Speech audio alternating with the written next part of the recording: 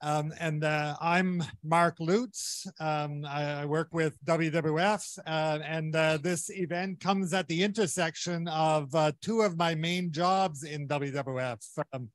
I lead our delegation here at our negotiations delegation here at the COP27, and we have some of our team here with us. And it's drawing to a close. Today's the last official day of negotiations, but I don't think it'll be actually the last day. One of the items that's being negotiated here and seems to be moving forward is carbon markets, which has some bearing on the things we're talking about here. My other major job in WWF is coordinating, co-facilitating our WWF Carbon Finance and Markets Task Force, where we try to come to grips with some of the thorny issues around offsets and carbon markets and ways corporations can contribute to mitigation activities and nature-based solutions beyond their value chain. And we're actively looking for alternatives to traditional offsets approaches. And you're going to hear a lot about some of the key ideas we have in this event. So in this event, we have, let me give a brief introduction to our panel. First, we're going to have a presentation from my colleague, Juliette de Grandpré from WWF Germany, who's going to present some work that WWF Germany is doing to advance this proposal that we've developed in WWF with WWF, the Boston Consulting Group, and the Science Based Target Initiative around contribution claims. And WWF Germany has done some pioneering work on advancing this agenda that we're going to hear about here. And then we're going to hear from a panel and give some feedback on this and respond, have a more general discussion about the potential for this approach.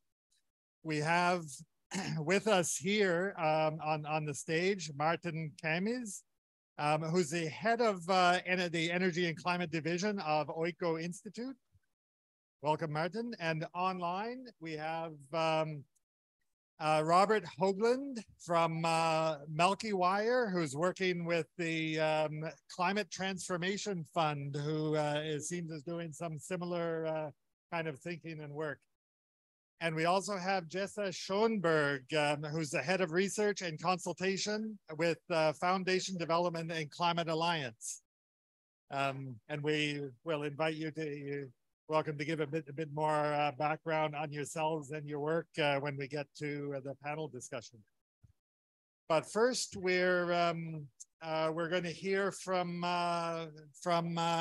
Juliette, who's going to give us a presentation on the work WWF Germany is doing on contribution claims. So take it away, Juliette.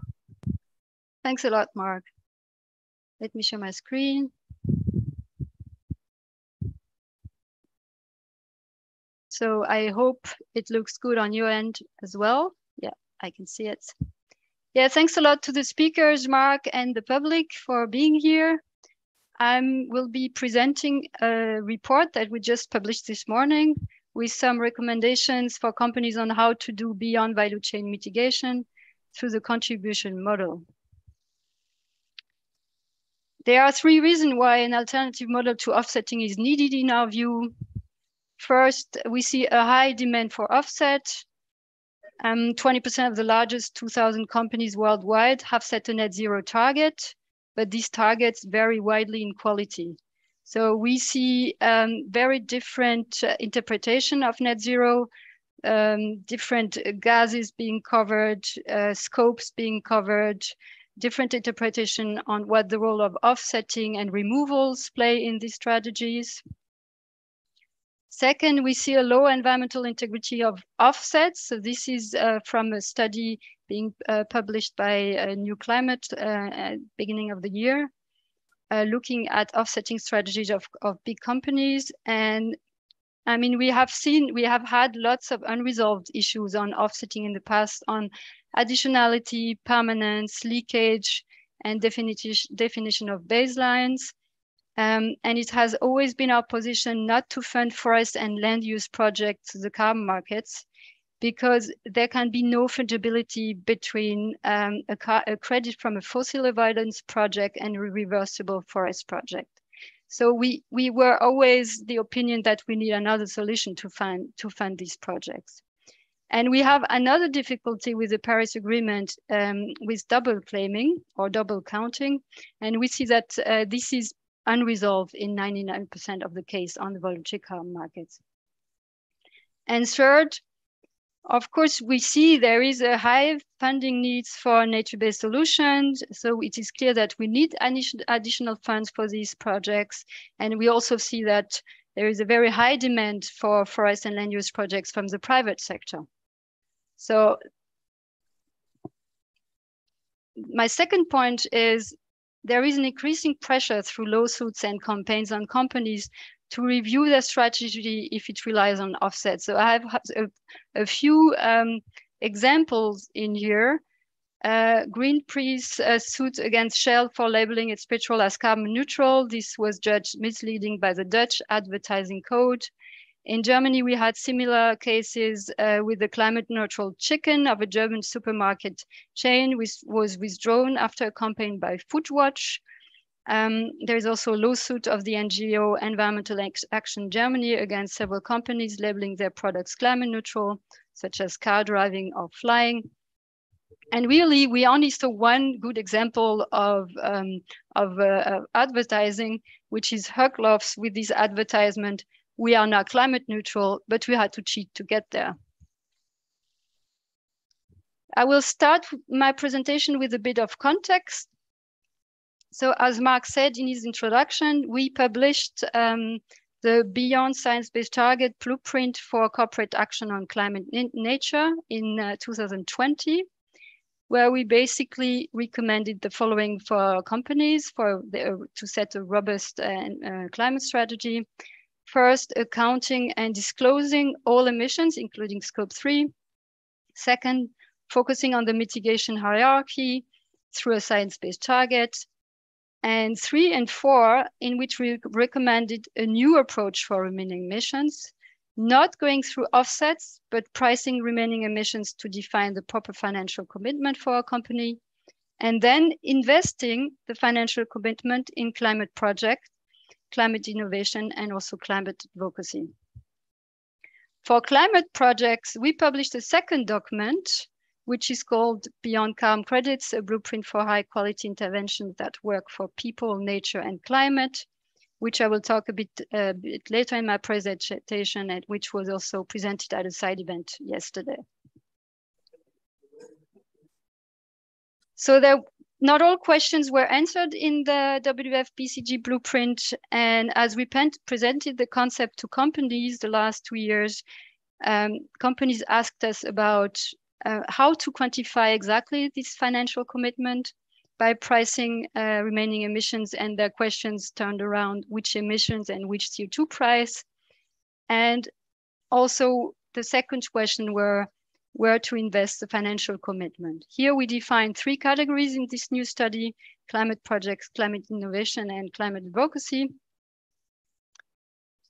The first step covers the quantification of the financial commitment. So we knew that pricing directly 100% of scope 1, 2, 3 emissions can be a too high a burden for companies. That is why we propose a phase-in approach, according to which companies should start with the pricing of total scope 1 and 2 emissions, introduce a shadow CO2 price for all scope 3 emissions, and start to price scope 3 emissions only after 2030. And companies can also deduct value chain emissions that are already covered by a regulatory CO2 price scheme or originate from a company having a science-based target or following a similar climate finance approach. So we think that this kind of rebate possibility will allow companies to price scope 3 emissions after 2030, because then Until then, they will try to involve their suppliers in this model or in SPT. Which CO2 price? So we had lots of debates on this. This really took a while to come to the best solution, which should be the reference carbon price, should be the social price of carbon. And the German Environmental Authority has published some recommendations on the social price of carbon that you can see here. So of course, we know that pricing emission with this relative high carbon price can be a too large burden for companies. So the general guidance should be to have a starting carbon price in line with the local price, if there is one in the countries. In any way, our recommendations is that companies should introduce the social price of carbon gradually. Start with a CO2 price of 100 euros and increase it gradually to 290 by 2030.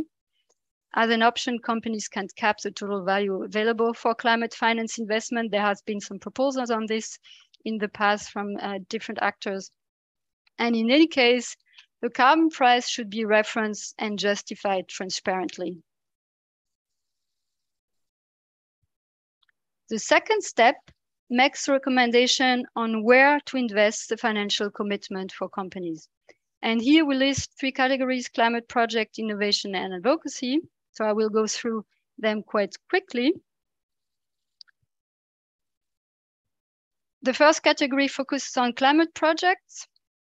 And on this, the SBTi published a blog post a few months ago on activities qualifying for beyond value chain mitigation, such as renewable energy, energy efficiency, removals. And 2 categories are especially interesting in the context of the contribution model. It's forestry and conservation approach, because carbon markets and offsetting are not the right tools to finance nature-based solutions, but the contribution model is. And we have summarized all important guidelines for high-quality interventions in this blueprint. And 2 of the key principles of these publications are that nature-based solutions should unlock climate finance at landscape level rather than at project level. That's really important recommendation. And the second is that projects should focus equally on climate, people, and nature, and not just on carbon, which carbon markets have done very much in the past. Some examples of climate projects are listed here. There's many other examples, and in the report we published today, there is more details on them. So it's the WF Sabah Living Landscapes Program in Malaysia, Landscape Resilience Fund, or the WF Forest Program. The second category on where to invest the financial commitment focuses on climate innovation. So there are areas in global climate change mitigation that need technological innovation. We know that, but we already had seen lots of technological innovation. And there is also a variety of technologically robust solutions that are not being applied consistently. And to change this, we also need commercial and institutional innovation, because it helps to remove barriers for scaling. So in the report, we also have listed more criteria on this, because we don't think that all innovation can be financed through the system. But I've listed here some examples. Technological innovation, we've listed here the Climate Kick Network, institutional innovation, the behavioral change campaign through WFP&G, and commercial innovation, the Climate Solver program of WF India. The third category on where to invest the financial commitment focus on climate advocacy. And in the blueprint, in the corporate climate mitigation blueprint, there was on the bottom, there was this influence climate policy in own sector and beyond. And this is pretty clear that to achieve the global net zero target, a strong regulatory environment is essential to incentivize companies to reduce their emissions. And that is why we think that businesses should use this tool to protect this climate, their influence on policy and political actors through initiatives, through associations, through participation in public actions. And we think that it should be possible for companies to use this budget to finance those actions. And some examples are here listed here. We've listed the platform for advocacy, the Milky Wire. I'm sure we will hear more later. The Lobby Transparency Initiative in Europe, some political campaigns we are still in, and the Swiss Business Association, Swiss Clean Tech.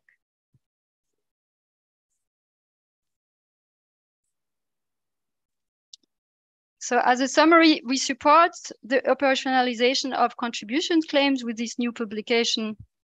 And the contribution model is really a paradigm shift from the classical offsetting approach of ton-for-ton finance to a money-for-ton finance approach. The goal, the mechanisms, and the claims as well evolve accordingly.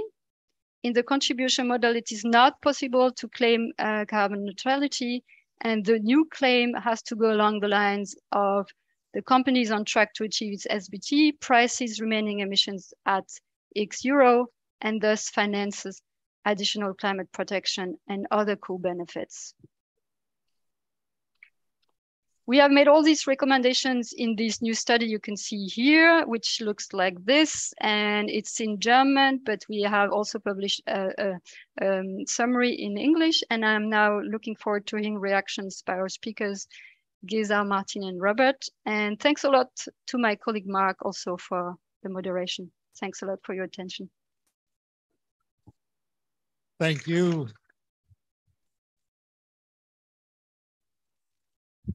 Thanks, Juliette, for that presentation. So there's a lot in there. There's a lot of content there to unpack.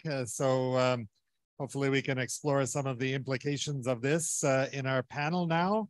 And I'm going to go around through the panelists with 2 rounds of questions.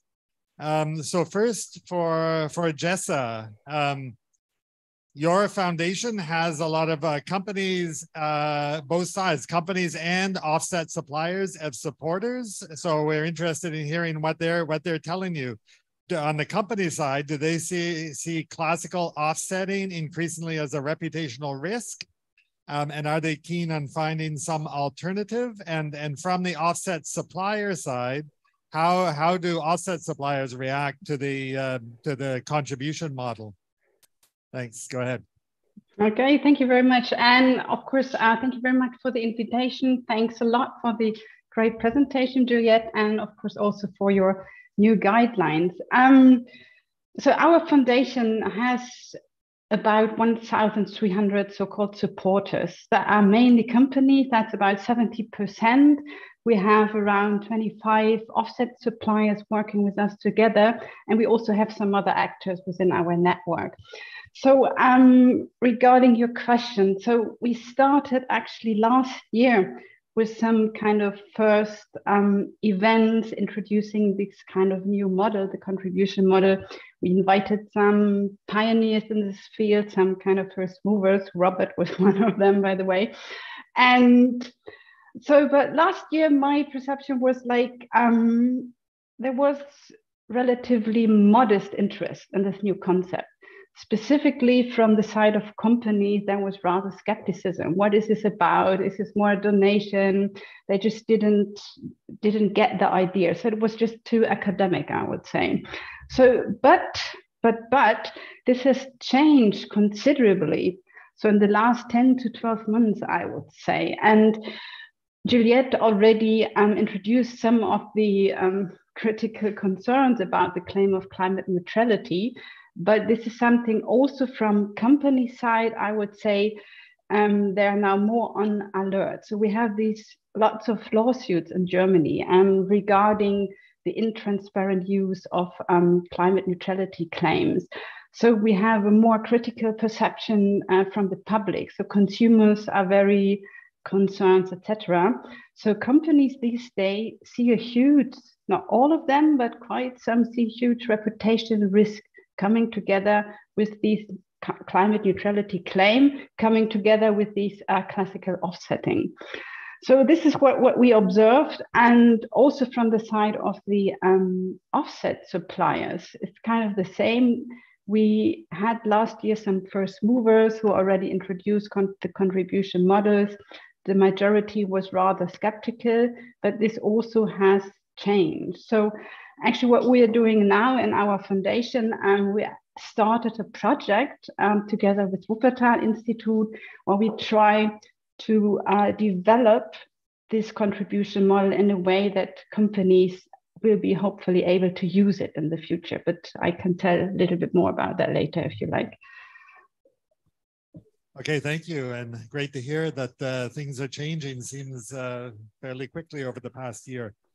So we'll come back to you. But Martin, here with me on the stage. You have a long history with carbon markets. How do you see the contribution model? And you think it's an alternative to address some of the concerns about carbon markets, such as non-permanence of nature-based solutions and double counting? Yeah, thank you.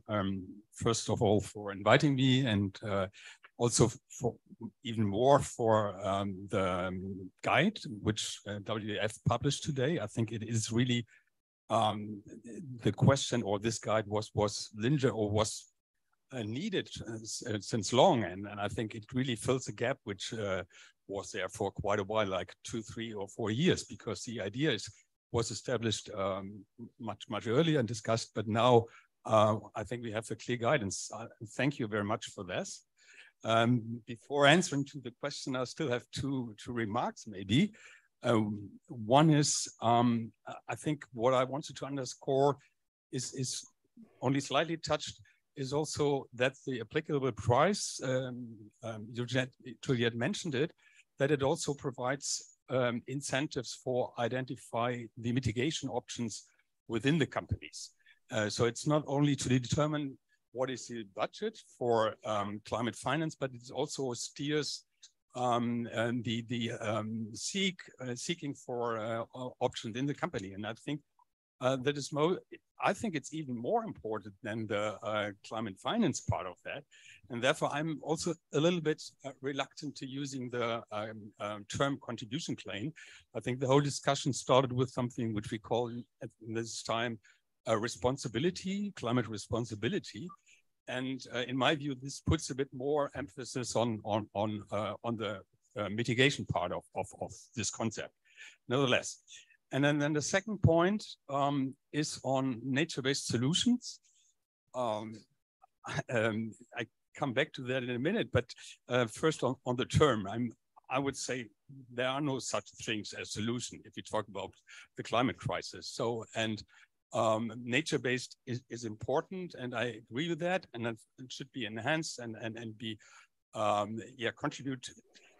So here I would say it is a contribution to what we all need to achieve to avoid the climate crisis. But I would refrain from using the word solution. I think it was perhaps established by intention also, but it's not a solution. It's a contribution.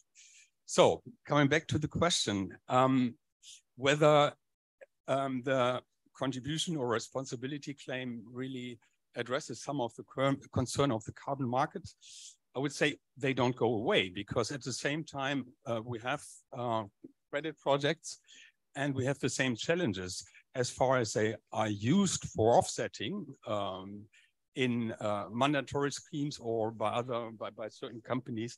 We still have the issue of double counting, but with the different claim, be it responsibility or be it contribution claim, we of course get a different focus as well. And also, if we do have a contribution claim, we don't want to have that the money which we invest is just not additional or used in projects which are non-additional, is not double counted and so forth. But since it often is very difficult to 100% determine whether that a project is additional and is not double counted, I think we can stay a bit or be a bit more relaxed if it's a contribution claim. So it's not a clear, it's in German we would say it's a Jein. It's yes and no at the same time, basically. Thank you. Okay, thanks, Martin. And I like the term nature-based contributions. We'll think about that. And this is we've noted that in the current cover text here in the term nature-based solutions is there for the first time, maybe for the first time in the UNFCCC context, but we'll see how that plays out. So turning to Robert Hoagland. Robert, what kind of companies come to you, and what are they looking for in terms of in this area of beyond value chain contributions, and any first any observations about Juliette's presentation in this work? Welcome as well. Thanks. Yes, thank you so much for the invitation, and thank you for following up on this very important report that was released in 2020. So what we're doing with this Climate Transformation Fund is also explicitly building on a WWF and BCG blueprint. We're encouraging companies to follow it and have created a charitable fund to try to deal with the fourth step in these recommendations, how to finance climate action. And it's a charitable fund that companies donate to, and then Milky Wire supports projects that are needed to reach global net zero, trying to identify which are the most effective projects, sort of most in need of funds that we can support to help reach global targets rather than just corporate targets, and also looking at from a long-term perspective. So then it's both durable carbon removal, investing in new solutions that hardly exist today, exist in the lab. Some companies are starting to make first deployments, so there's a need for early buyers to help catalyze that. Then restoring and protecting nature, and then decarbonization, both including new technologies, but also advocacy and policy. So we have been supporting several organizations working with advocacy and policy projects to try to bring about change, and several groups have identified this as often the most effective way of bringing about change with your donations. So that's how it's designed. And so we work with a number of companies, Klarna, the Swedish fintech payment providers, the biggest that was with us from the start in early 2021. And they also explicitly follow the WWF blueprint, have adopted an internal carbon fee. It's $100 for scope 1, 2, and their travel emissions, and $10 for rest of scope 3. So I was a little bit concerned when I saw weight with scope 3, because there is a lot of possibility with especially companies that have low emissions to actually pay more than just for their scope 1 and 2 emissions. And I do see that there could be a risk for actually ambitions to be lowered if you said just use this for your scope 1 and 2 emissions, especially since a lot of companies have like 95 and 99% sometimes of their emissions in scope 3. So the total contribution might be very, very low today if it's just scope 1 and 2. And I also published a report just on Wednesday together with Carbon Gap, the NGO here in Europe, looking at what companies can pay for climate and how should recommendations be different between different companies. And we could see that the companies with the lowest emissions have the highest ability to pay and the lowest ability to use the money internally to reduce their own emissions. So a high emitter have low profits per ton, so to say, and can only use a small amount on external projects, but they have huge abilities to use it internally. So I think it's really helpful to also show that the companies is like not one group, that we need to have different recommendations for different types of companies. But the rich companies, so to say, with high profits per ton they emit, they can implement a high carbon tax, high carbon fee for all of their emissions in scope 1 to 3, and use that money to fund solutions. So to answer your question, it is kind of more those companies then that we are talking to. It's not the high emitters. It's more companies that are in finance or in software or in consulting, or in sort of non-material businesses, because they are also the ones that can pay and can kind of go forward with this.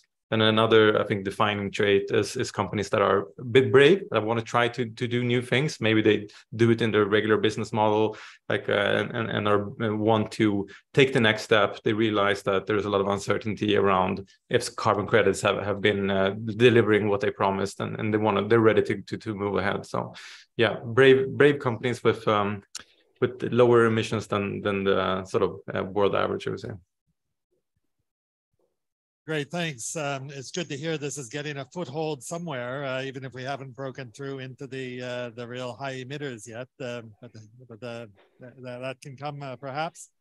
So that's the first round. We'll have one more round of questions, for the panel. And then I think we're doing fairly well on time. So we should be able to open it up after that to questions from the participants here. So I don't know if we have a chance for questions online, but maybe we'll, I don't know how that works. So we'll go with questions from the group here in the room.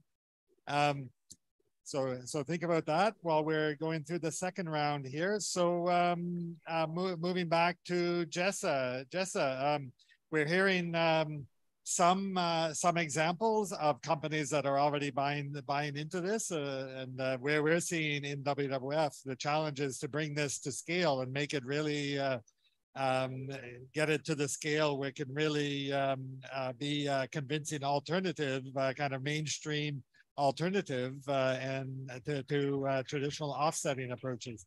So in your view, what's necessary to really operationalize the contribution model, and how do you think the proposals presented today can contribute to the discussion?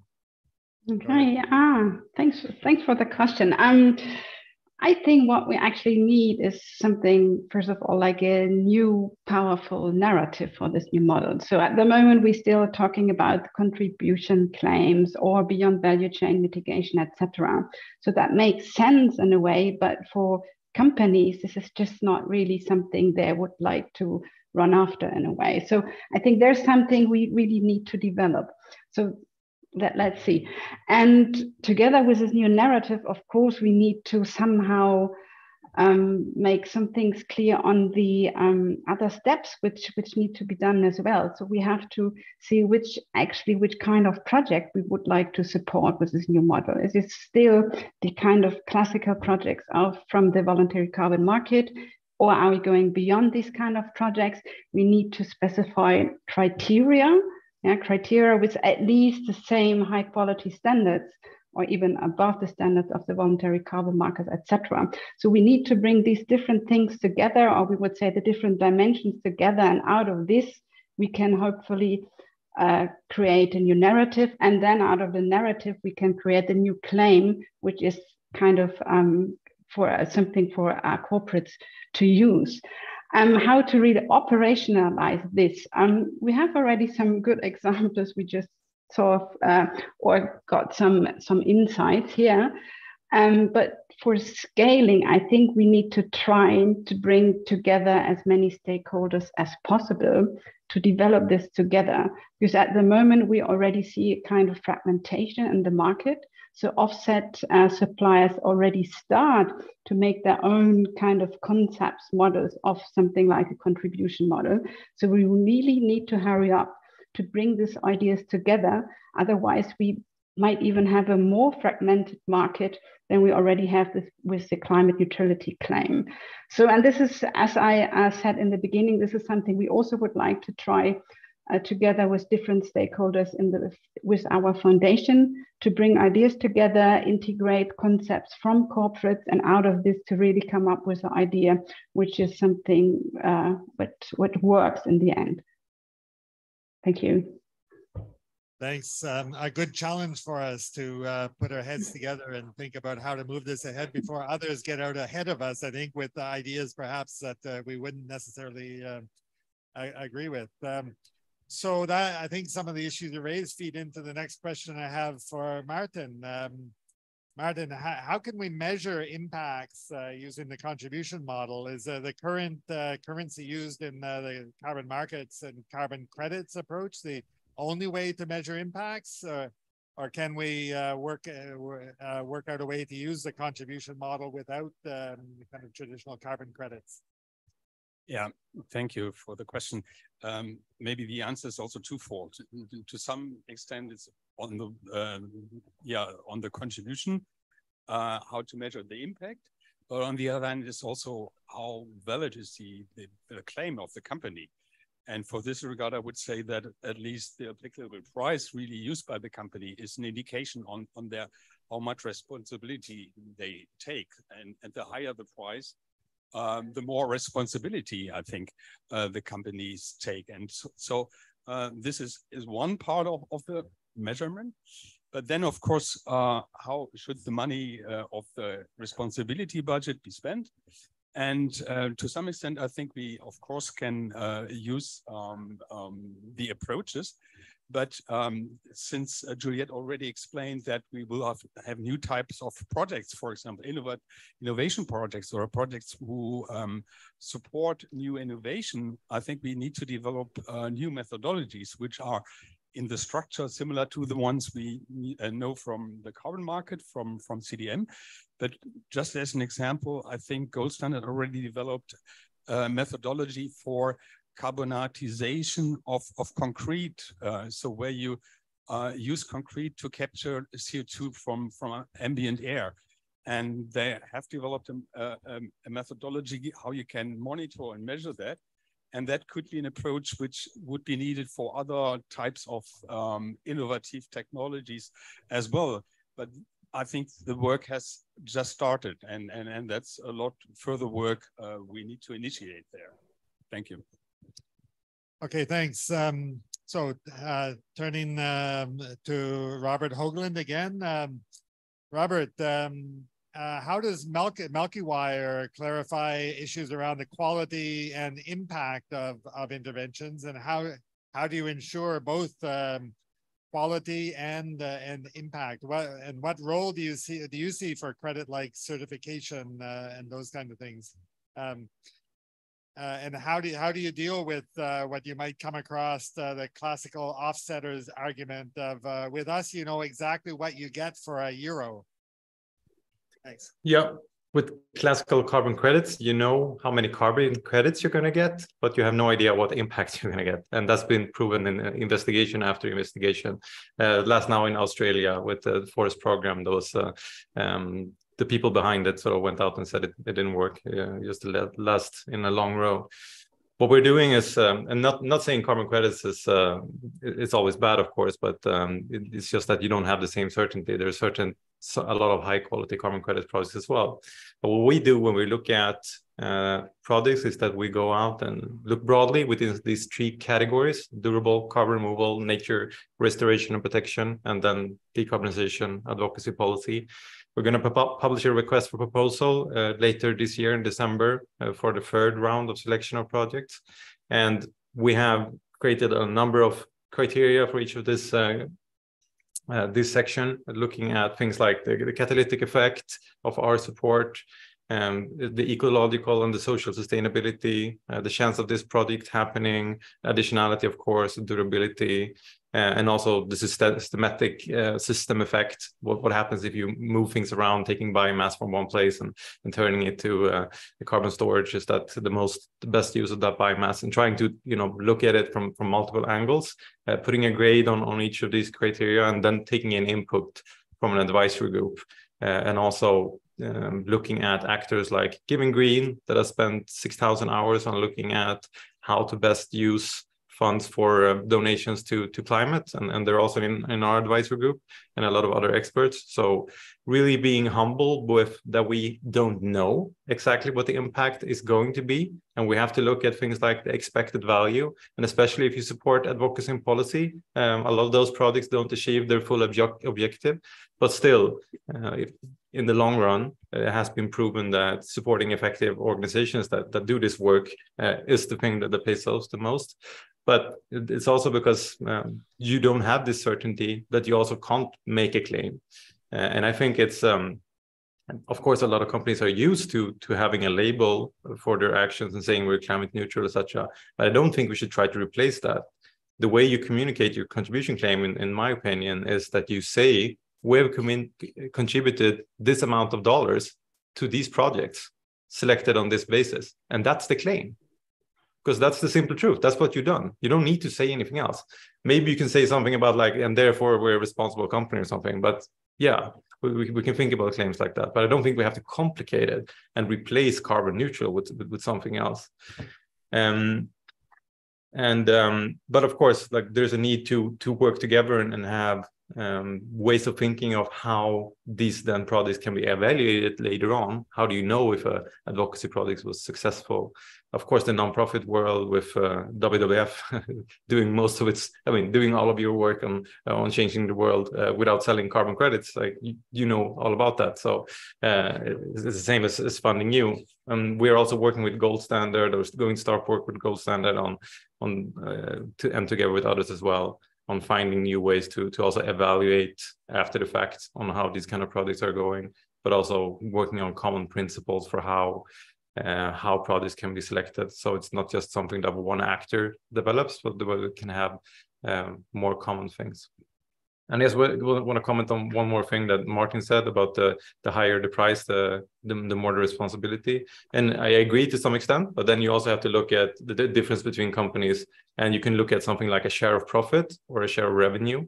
And it's also in this carbon gap report that I mentioned, where Delta Airlines, for example, only had $5 per ton that they spent, but they spent half of their profits in 2021, and was by far the company that spent most of the revenue and profits in sort of in a relative sense.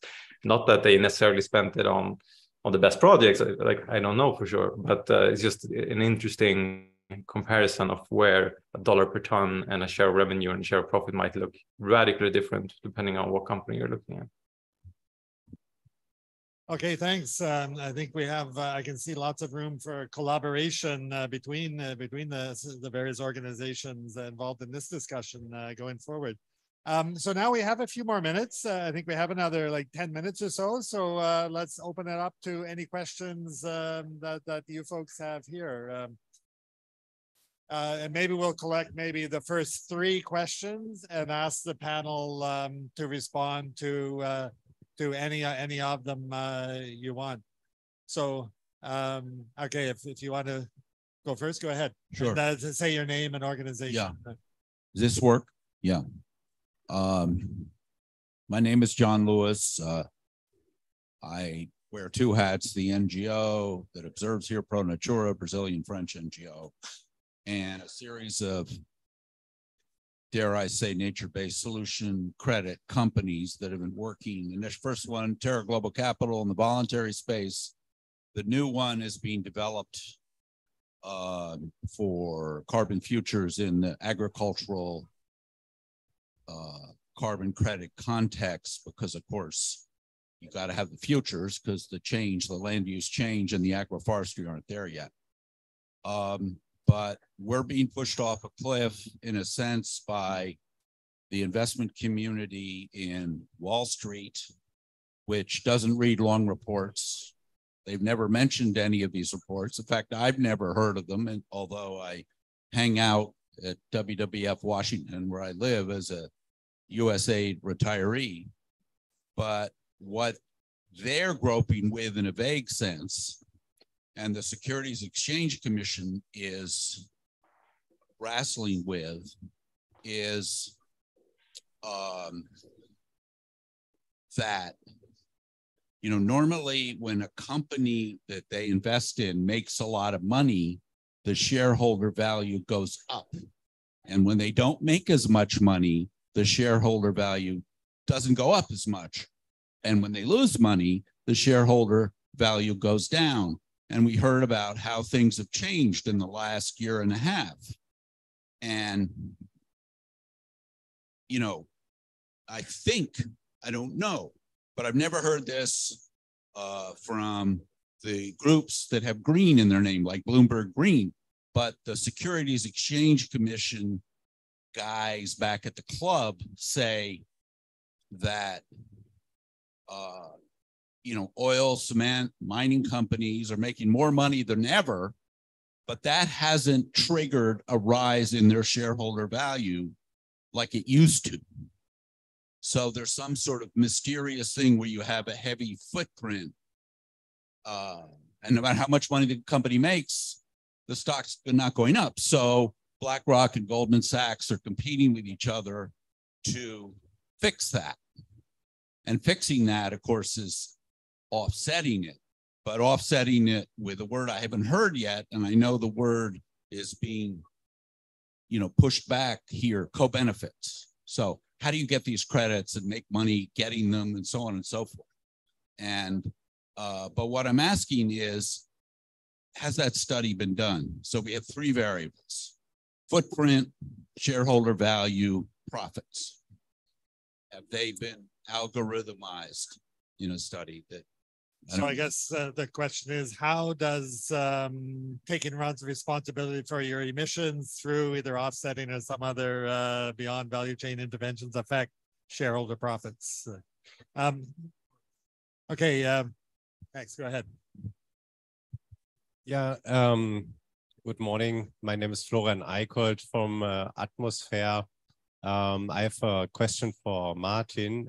We are working on the alignment of the business model, which was offsetting basically with the Paris Agreement, and we have been working closely with the colleagues here also to enter the business of the contribution claim activities.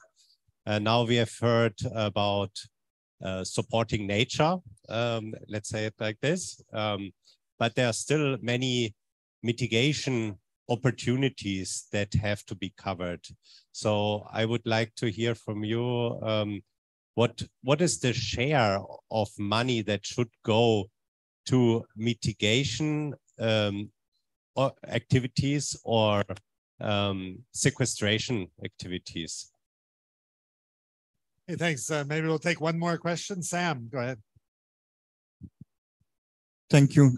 Sam van den Plas. I'm with Carbon Market Watch in Brussels.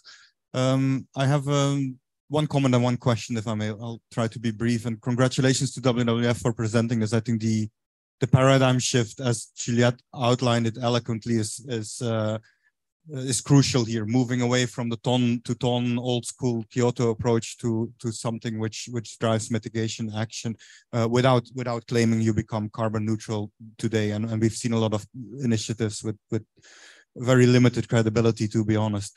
My comment is on the current negotiations. We are looking at Article 6.4 text in the wee hours of the morning.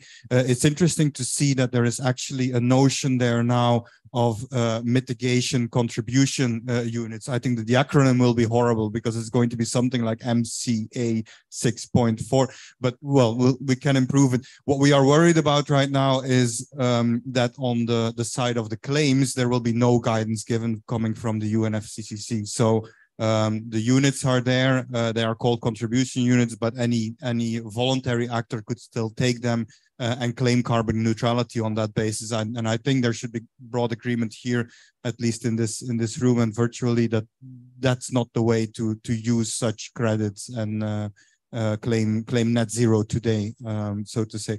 My question is on the accounting for the regulatory ETS systems. Keeping in mind that globally countries are not putting forward yet nationally determined contributions to keep us in line with what's required, why would you fully exempt all those emissions as soon as they are under a compliance system? Because they don't necessarily keep track with the required emission reductions. Also, some of them, for example, the EU ETS has more than 40% of all the emission allowances handed out for free. So they come nowhere near to the carbon price signal supported by WWF here. Thank you. Okay, thanks. So over to our panel to respond to any or all of those. Who wants to jump in? And Juliette, of course, you're welcome to jump in along with the other panelists. Any views? Yeah. I don't know if you can hear me. Yeah, I can answer a few of the questions, starting with Sam's question. So yes, it's true that we propose this kind of rebate for Scope 3 emissions that have this regulatory price, such as the ETS price, and the ETS price is not at the level of 1.5 degree because the ETS, because the EU target is not high enough. So that's true, but what we propose in this guidance, and these are just recommendations, of course, is basically to shift to the contribution model and a phase-in approach. So we propose a phase-in for phase 3 emissions, and we propose a phase-in for the price, knowing that ideally companies would phase in scope 3 tomorrow with the social cost of carbon, but knowing that this is just not realistic. So we have made a lot of, we have had a lot of discussion. These proposals were made by WWF Switzerland and Germany, and it was all about how can we make this model work and what is realistic for companies. And as Robert said, I mean, there's not two similar companies, right? So the emissions profiles are very different from one company to the other, but we had always in mind companies emitting a lot. So we don't just want to have service companies or startup companies, but we want to have the big companies with a big chunk of emissions. And we tried to make that work. And I think these recommendations on the price and phasing in emissions, they have to be adapted from one company to the other, because of course, as I said, the emissions profile vary greatly from one company to the other. And just a second, comment for Atmosphere. So we had I presented a focus on forest conservation project. That's true. It's just because we think there is, all along we thought that the carbon markets were not the appropriate way to finance this project. But we think that in the contribution model, we can fund this project at last. So that's what we had a focus, but it doesn't mean that we don't favor investment in other projects. So in CDR or in renewable or efficiency. And also, I don't think there is such a mitigation versus removals debate. I think we need both, and we need mostly mitigation. So we see conservation projects in a forest conservation project also as mitigation thing, not just removals. We actually say you need to protect existing forests before you start building up sinks. You actually, the biggest priority is to stop deforestation. Thanks, Juliette. Martin? Yeah, perhaps I can add to this. Actually, I think you answered the question I was asked, and I fully agree with the answer. I just wanted to add, so you mentioned in your report as well that the shares of the different mitigation or removal technologies or approaches need to develop at a later stage.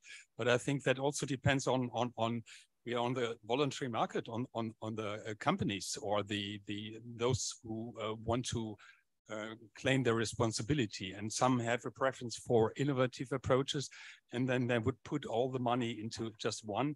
Others think it's important to have a portfolio and put different shares to different approaches. So I think that is something where I'm a bit relaxed right now, and I think where over time a certain practice will develop. And but I agree with Juliette, we need all approaches, and so it's good if some money goes into all of them. Thank you. Thanks. Any other responses from the panel, or we go for another round of questions? So any other questions? Any quick questions? We're quickly running out of time. Go ahead.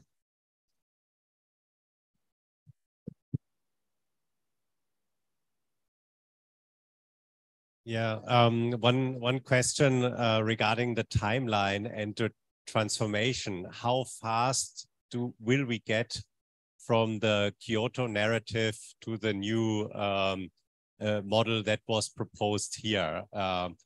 I think the AITA pavilion is close by. There is business around carbon credits. It's millions going on into projects that create offsets, and there are still free seats here. So I think we are a very few people interested in this change. So how long will it take until the majority of money go in a transparent way to high quality projects through this transparent approach? Okay, there's a challenge for all of us. That's a good closing question, I think. If any of you have any responses to that, any crystal ball gazing or strategies around this, and at the same time, if you want to make any closing comments, and then after this round, we'll wrap it up. Maybe I can start.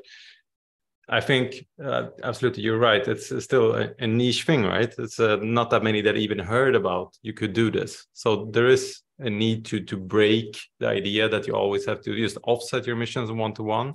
Many companies have just not imagined that anything else could be possible, and they could get recognition for being a good company, even if they didn't do that. So there's a lot of work to do. I do think it will be growing. As Gesa said, it's seen a lot of change just in the last year. We have more companies coming in. We're going to announce something exciting in a few weeks with also other companies looking into this approach. So looking forward to that. And there's a very strong need for the heaviest actor, SBTi, none the least. I was part of the Net Zero advisory group, and we discussed this a lot. And I know they're working on further guidance on beyond value chain mitigation that really incentivizes companies to do things before they reach net zero. And even though they can't use anything to make claims about neutrality or net zero before they reduce their emissions with 90%. So there is a need to incentivize companies, and the more companies that start doing this, the easier it will get for others, and they can be inspired by their peers and start doing it. But at the same time, I would be surprised if the offsetting paradigm would completely go away. So this could be, maybe competing paradigms for quite some time. That would be my guess. Thanks, Robert. Who's next? Maybe I can just go next. I fully agree to everything what Robert said, but I also think that the classical offsetting will be still there, but I really believe that the new model might be able to grow quite quickly to reasons, at least for Germany. I'm just talking about Germany, because the skepticism about climate neutrality is really growing. So companies are looking for an alternative. And as soon as I start to actually introduce a new concept, at the moment, they're all interested. It's for me quite fascinating even to realize this. And one other comment is, for instance, if we look to our neighbor from German perspective, sorry again, to France. So France is a different thing. It's more regulated, etc. But there, more or less, a contribution model is already working in a way, which is also quite interesting to know. So I think there is a chance, not that is only the new model, but the new model could become a real alternative. Thank you.